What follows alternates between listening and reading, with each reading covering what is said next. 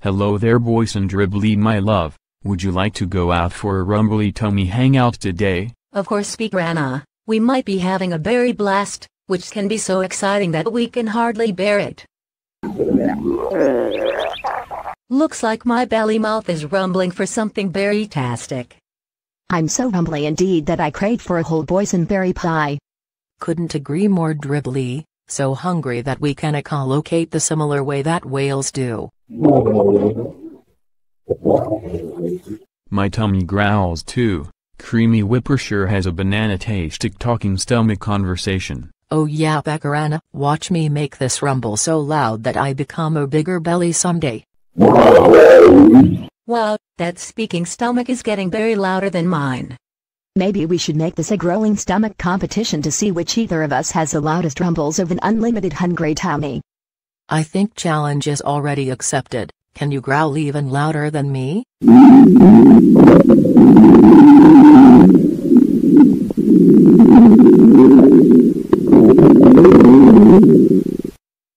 Wow, that is a long growl you have here my mouthy tummy. You think so? I can make this an even longer rumble. Listen closely.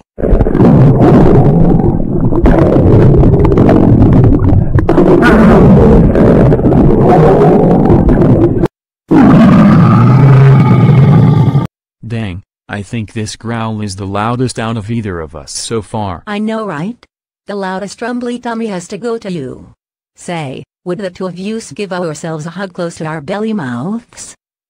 I think you are right. Let's hug together, especially with a softer stomach growl. Before we can get close to each other for a hug, I would like to say just because I won the contest doesn't mean I'm better than the other belly mouth. Couldn't agree more. We're happy the way we can make unlimited rumbles no matter how loud we can growl. Let's get in the hugging. Now that we give ourselves that two-minded hug, let's give ourselves an appetizer with pies now. I have another spectacular idea in mind. Let's switch pies so we can try out each other's fruit for a taste as we're used to what we usually eat. Of course, these sure look like good fruits anyways. Let's dig in. The banana pie tastes so good in its own right. Feels like eating something the exact same color like gold. As for the boysenberry pie, this feels unlike any other fruit in the world, so rare to find this fruit anywhere else.